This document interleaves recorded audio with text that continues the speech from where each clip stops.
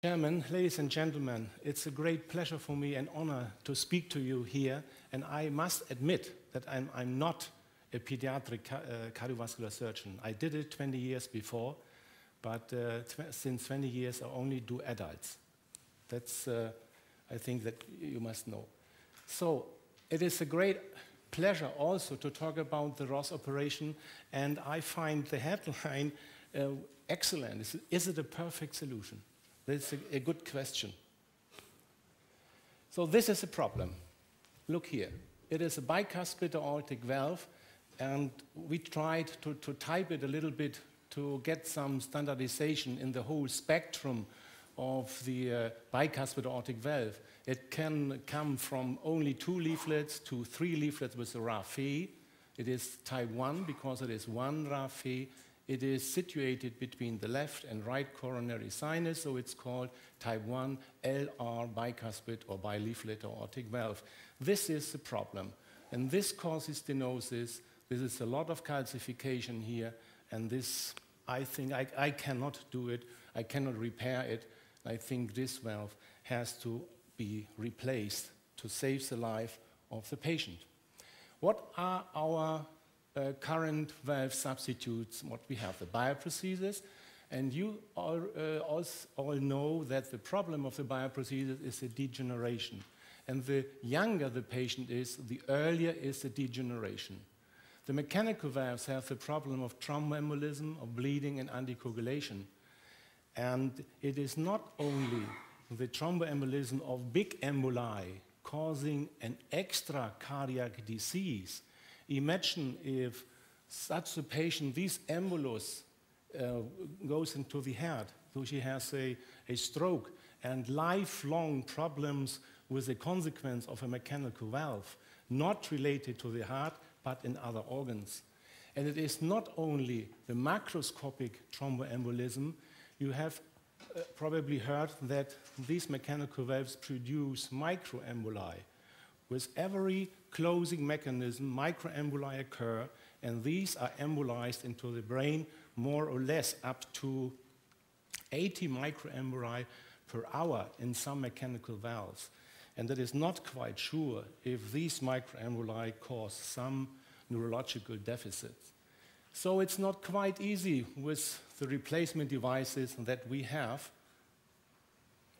And this is the other alternative. This is the autologous pulmonary valve uses. And is it really perfect?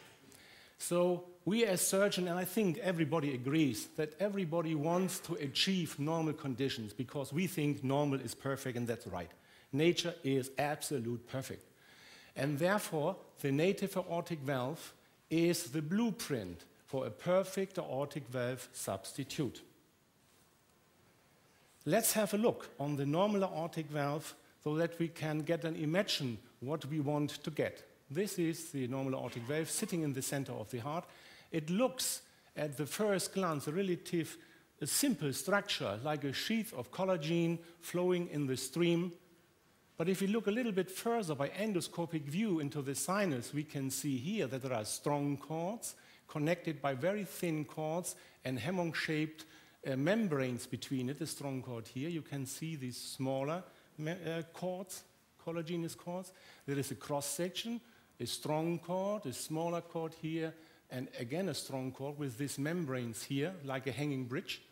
And these cords have a wavy configuration for stress absorption. And there are valvular interstitial cells on these collagenous fibers, and these cells are in connection with each other in a crosstalk here by adhering junctions, shown by adhering junctions with N-Caterine painting or staining. There is a communication between these cells. And even more, they can react on external stress. It's shown here for endothelial cells, but the same occurs also for the vascular endothelial cells. It is for mechanotransduction, though they can adapt to external mechanical forces, and these can cause structural changes. But these can also cause functional changes, as shown here. The aortic leaflets, they can contract after vasoactive active substances.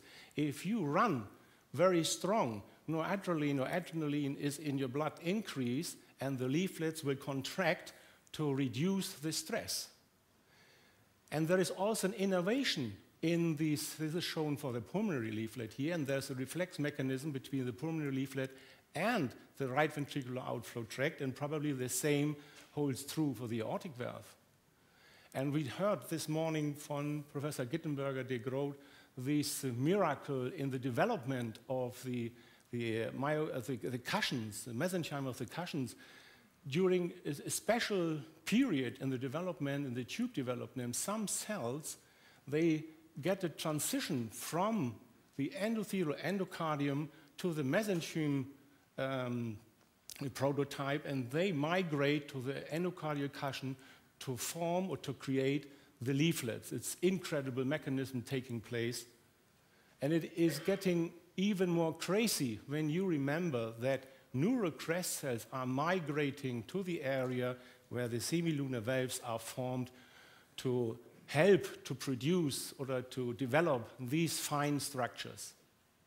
Why is that necessary? This is because there is a fine-tuned concert of motion of all components of the root. All structures are distensible, cooperating and interacting with each other. Only one example here. This is the opening. This is the opening of a leaflet, and you see that during systole, this leaflet is already closing. And this is because the leaflet wants to reduce the stress. It is opening, and during systole, it's already closing, and only in diastole, it's closing a little bit. And this takes place because there is a constriction in the base radius, as shown here. And this causes a flow, acceleration, and a Venturi effect, sucking the leaflets into the middle, an ingenious concept. So now I am already at the end. How can I proceed now? Welches soll ich drücken hier? Ich habe ein Problem damit.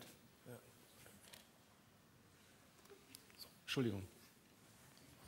Okay, so it's my fault. So this causes, this anatomic and functional relationship causes a fine flow without any disturbance, with any vortices in the outflow tract. And you can easily see this is the sinus here, the sinus there. There are vortices in the sinuses, and there is a flow constriction, flow acceleration here, sucking the leaflets into the middle, making a systolic closure. And this was already known by Leonardo da Vinci 500 years ago. And he said the left ventricle helps to close the aortic valve. And he also painted these excellent paintings, and interestingly, he didn't sell it until his death. So I show you, this is a normal aortic valve, and if we only change a little bit the compliance of the wall, this is the David operation, in the compliance of the wall is reduced by the Dacron tube, which replaces the wall of the aortic root, and you can see that at once causes a bending stress in the leaflet when we only change the compliance of the aortic root, which does not occur in the normal aortic valve here. So the valve, the aortic valve, the nature is extremely complex, extremely precise in form and function. And this takes place 3 billion times in a life. So these are some of these characteristics I told you. And if we want to get a substitute which imitates some of these characteristics, this is most likely met by the autologous pulmonary valve. So the Ross operation originates from this idea, and it is attractive to replace the aortic valve with this healthy autologous semilunar pulmonary valve. At the end, the Ross operation is a double semilunar valve replacement with double risk, that is clear, with the hypothesis that the autograft in the aortic position is near to normal in function and durability. The replacement of the pulmonary valve in the low pressure circulation is less problematic because there is less degeneration of the homograft due to the low mechanical stress, the blood pressure is lower, and probably the adaptability of the right ventricle if some kind of stenosis occurs. The general assumption is that the Ross operation is advantageous to conventional aortic valve replacement and may provide near-normal conditions. So when we compare now the pulmonary autologous valve with the aortic valve, we see that there are the same design, 3 leaflets, 3 sinuses, same histology at birth. But the pulmonary autograft does not have muscle and fibrous skeleton in the annulus, but only muscle in the annulus. This is already one difference between the aortic valve and the pulmonary valve, and this may explain the sometimes seen dilatation of this device. If we look at the valvular cells, we can see that the qualitatively are very similar. The pulmonary aortic valve, but it's only a quantitative difference. And if we look now into the procedure itself and what we are doing, I think we should have a little view on the philosophy. And this is Karl Popper, one of the greatest philosophers of the last century. He said everybody has his or her own philosophy and theory of cognition. Everybody sees it the same way, as you just heard it from Dr. Stamm and me. Somebody say the Ross operation is ingenious and the ideal aortic valve replacement, and others say, okay, I don't like the principle of the Ross because all patients have to be reoperated. But what is the truth? Is there really only one truth? Karl Popper further said that the approximation to truth is possible. Safe knowledge of truth is prohibited. Safe knowledge of truth is prohibited. Our knowledge is critical guesswork. We are working around the truth, a net of hypotheses and assumptions. This understanding, and this is very important, may lead to some intellectual modesty. Be it as it is, I think, our responsibility to careful follow-up, and this means more than 95% follow-up, what we are doing. And therefore, we implemented the German-Dutch Ross registry. These are the members, and now there are some more members, and we call it now the European, before the Czech and Austria. And now we have more than 2,000 patients, 260 children, more than 95% completeness of follow-up, and this is what I want already to say. The papers were presented with the results from Ross from Dr. Stamm. How is the completeness of follow-up? If you look at the paper, this is the first thing that you have to look at. And these are the different techniques. This is a subcorollary technique. This is original. You implant the autograft into the root. You have no problems with dilatation. We have now experience with more than 600 subcoronaries and never have seen any dilatation of the root.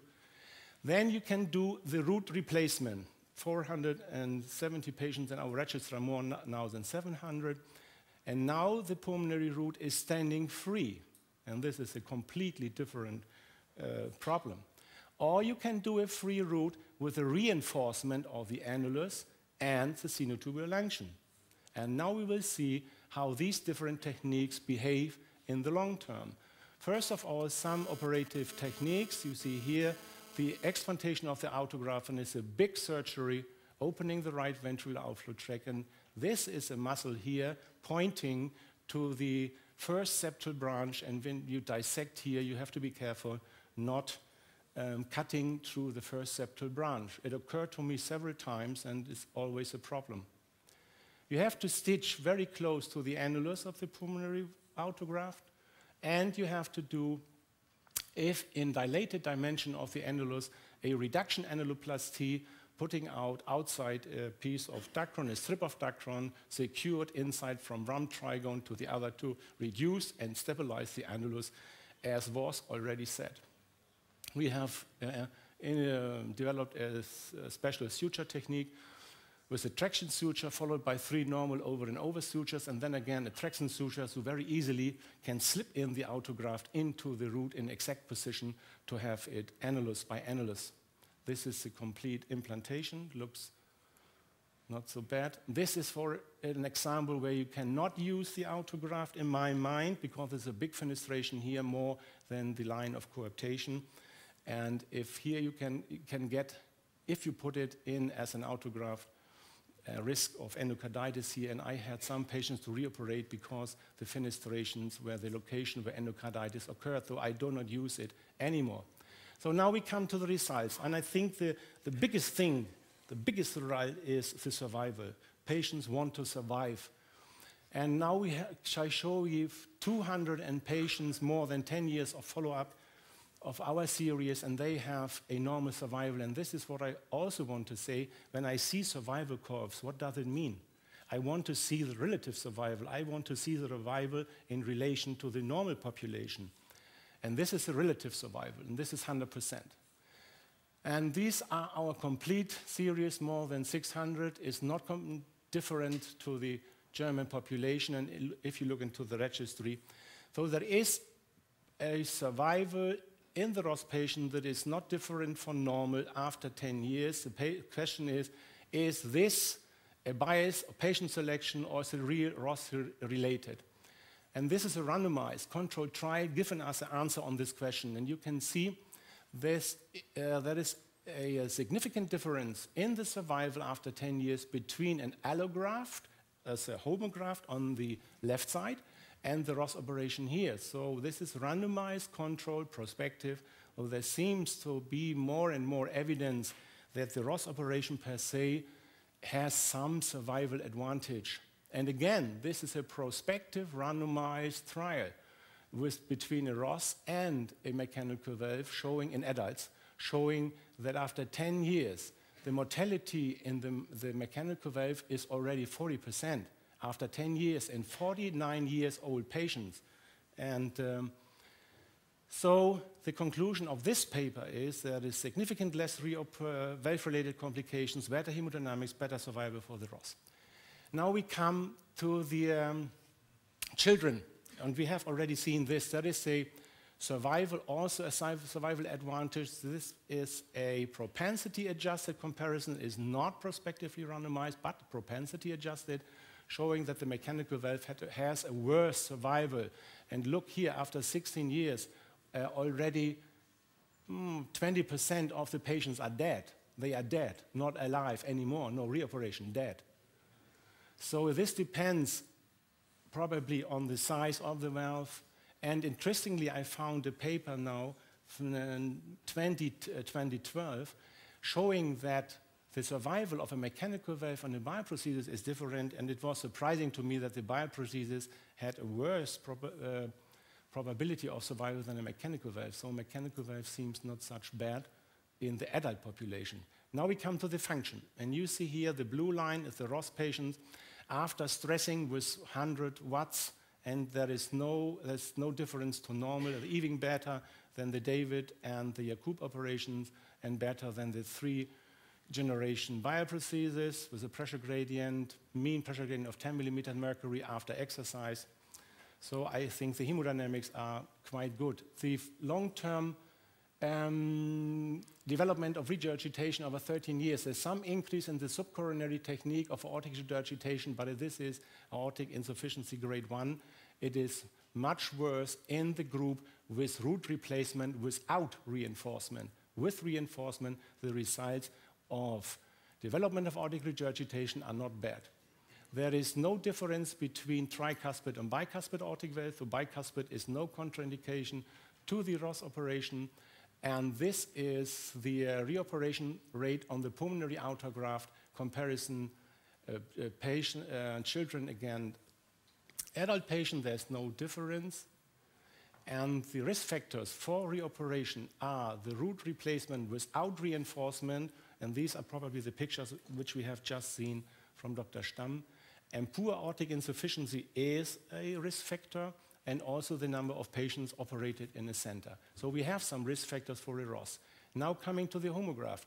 The homograft is developing a pressure gradient in the first 2 to 3 years, then staying relatively stable, but there is an increased pressure gradient. The homograft regurgitation keeps relatively stable over time, but the reoperation rate on the homograft in the ROS patients, in the pediatric and the children group, is increased compared to the adult group here. That's the results from the registry. If we take now together the reoperation autograft and homograft, and I think it has to be evaluated together, then you can see that there is a difference between the subcoronary and root reinforcement technique being free of reoperation after 15 years in 85% of the patients, but there is an increased rate of reoperation in the free root. Therefore, annulus reinforcement is so important. And now, patients come in and ask me, when they get a Ross operation, how is the probability that I get a reoperation if I get, for example, a Ross operation at the age of 30? In the best case scenario, as the operative technique, aortic stenosis, and so on, the reoperation rate in a 30-year-old patient is around 40% in his life, which we consider to be 70 years of age. And with the other operative technique or worst case scenario, it is quite higher. So the selection of the patients and the operative technique is very important for the probability of reoperation. What do we have for alternative? This is all bioprosthesis showing here, and this is the Ross operation in age group less than 40 years of age here, and you can see that most patients have already a reoperation after 10 years, and the Ross is a big difference. This is a new generation bioprosthesis. It's no difference between these two kinds of bioprosthesis. So when we have a patient with 40 years of age, he must consider that he has a 30% risk of reoperation after 10 years and only 10% with the Ross. If we look into the child group, or the children group, we can see that this reoperation is quite higher because of the homograft problem. This is allograft comparison and homograft in children, the same reoperation rate.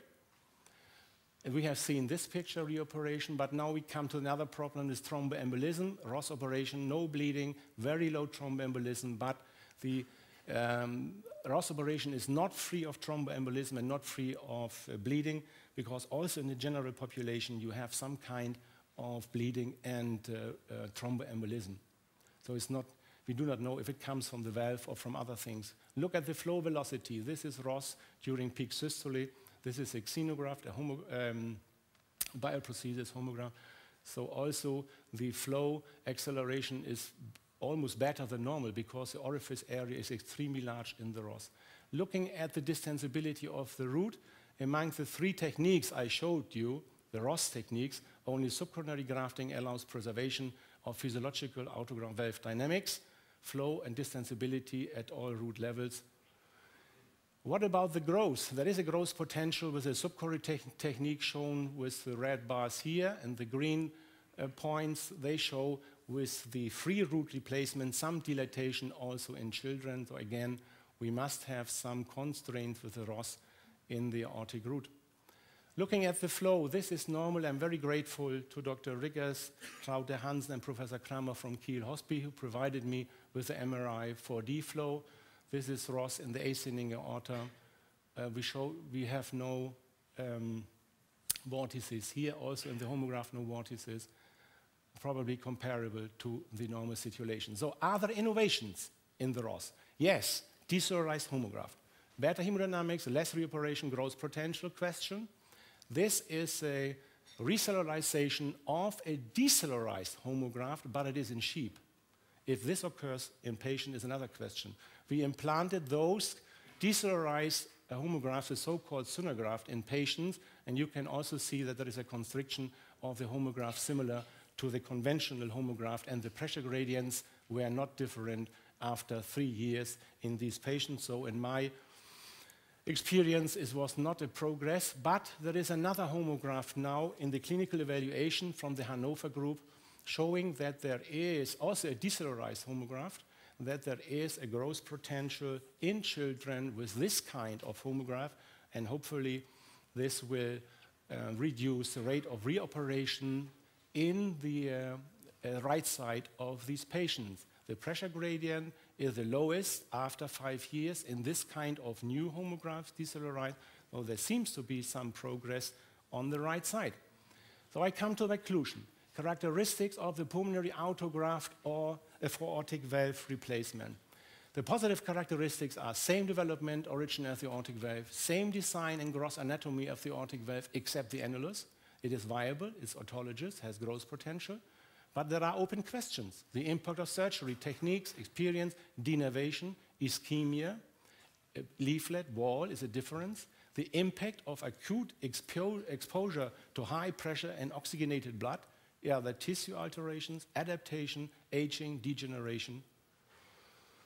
So After 18 years experience, my mind is that the survival seems to be near normal, and there are more and more evidence that survival advantage is real, probably real with the ROS. The hemodynamics are near normal, root is sensibly normal, flow near normal, risk of thromboembolism is low, no anticoagulation, bicuspid valve, no contraindication. Reoperation is the main shortcoming. The risk is around 1% per patient year at all patient ages, but higher in the children because of the homograph problem. So what's the future? I think we have to continue with the registry. At least 95% follow-up, lifelong is necessary. And this registry is not industry-sponsored. And we have to take care to reduce the reoperation rate. And the target is surgery, patient and autograft selection. Autograft selection, very important. Not every autograft should be used for the ROS operation. And the technique, reinforcement of the annular sinotubular junction, extremely important. Or the subcoronary original technique. So you have the whole root, the original native root of the aortic valve as a constraint for dilatation, and you have really no dilatation with this technique. The next point is blood pressure control. These patients must have a low blood pressure at least half a year after the operation. Prophylaxis of endocarditis is very important because the homograph is sensible to endocarditis. And do we have a next generation of deceleration? That is very important. After a follow-up time of 18 years, the results show that the ROS procedure has some favorable aspects, but it is still an evolving surgical method. It is not perfect. But what is better? We have to improve the outcome, hopefully a little bit, to come a little bit nearer to the ultimate surgical goal, the normal conditions. And in general, I like to say that nature is incredibly ingenious, complex, singular, and this is probably also the problem with standardization and language. Seeing an optimal solution for a particular purpose, there's nothing better. But our knowledge is absolutely incomplete. That holds true also for the aortic and pulmonary valves. Also, it is our intention to imitate nature. Today, we cannot create the same physiological autologous valve tissue. All we do in valve operations has limitations. This must be known by physicians and also the patients. But we are a lot better than these pictures show. Nothing could be done through the medieval times to children, young adolescents, or old patients with aortic valve diseases. Only 60 years ago, these big progress in medicine occurred with the introduction of the heart-lung machine. So we are much better than 60 years before our time. And it is great to get pictures from this lady, got a ROS operation 3 road. You can read it yourself. And every 2 years, we get a new picture with new children. Thank you very much for the attention.